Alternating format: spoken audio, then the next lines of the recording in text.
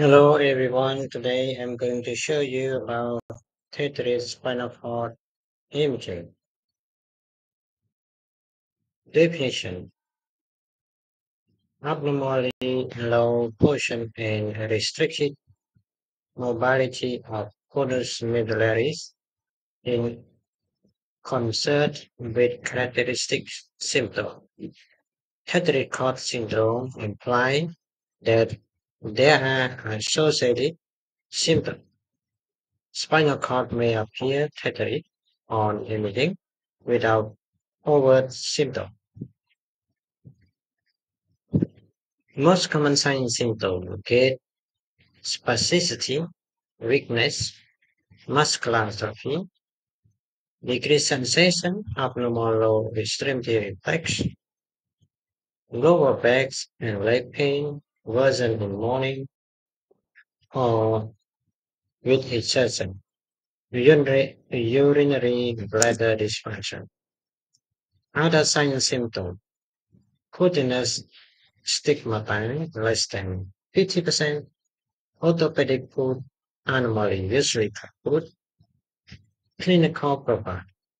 Adult and children present differently. Children incontinence, sclerosis, weakness, adult pain, secondary to degenerative change, followed later by weakness plus minus incontinence. High phylum terminal syndrome. Clinical finding of tetrachord cord with normal conus pressure.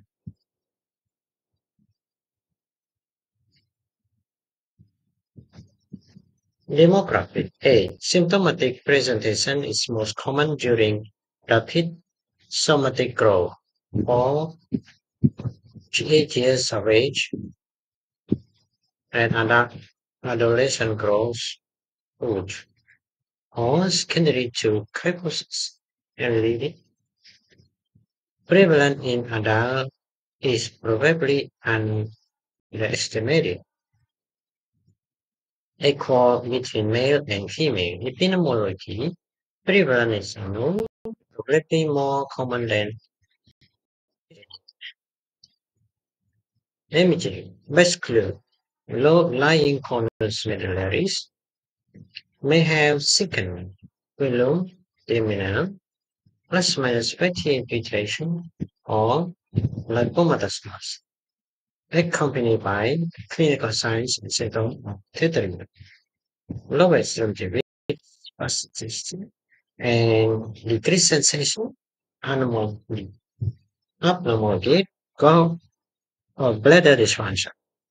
General imaging feature: conus below, A2S3D cinema may appear taut or directly opposed to those of tetanus. Lack of conus motion with CSF pulsation. Lack of dependent ventral shift of conus when grown. Film more than 2 mm 6 at alpha S1 on axial transfer image.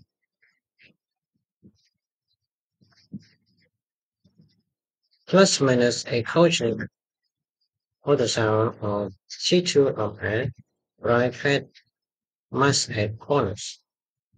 Plus minus bony or soft tissue disturbance. Ultrasound to screen infant less than 6 months old and increased risk of spinal anomaly, as suggested by certain cutinous stigmata or associated symptomatic anomaly.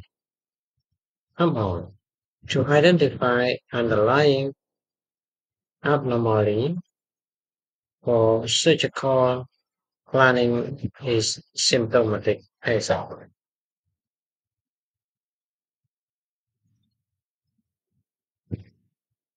3D SSFP number in a 6 years old with bilateral profit and multiple segmentation anomaly, so a third and second filum terminal tethering the conus medullaris, which terminate at the level of L3.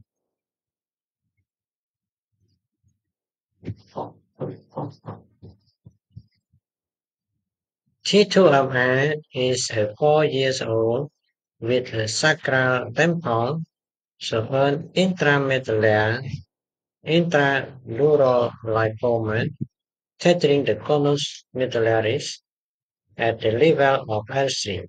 Note the chemical safe artifacts at the junction of the lipomas and the conus.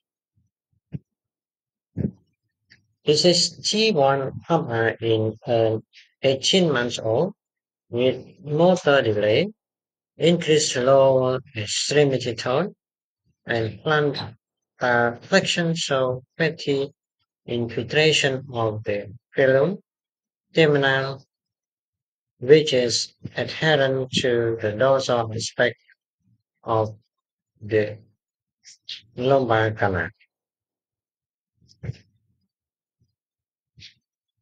This is the ultrasound image in a newborn with a lipomatous sacral appendix, so an elongated, non-dependent spinal cord, tethered to an echogenic fatty mass. The mass extends dorsally through dystrophic posterior element into the subcutaneous tissue, consistent with a lipomyelomeningocele. Treatment: symptomatic patient, early prophylactic surgery, resect tethering mass, if present, release cord, and repair dura. Asymptomatic patient with radiographic tethering, management is controversial. Some advocate prophylactic surgery given low operative mobility prognosis for a symptomatic patient is better than symptomatic. Others advocate prophylactic surgery only for asymptomatic adult who lead physical active life. Thank you.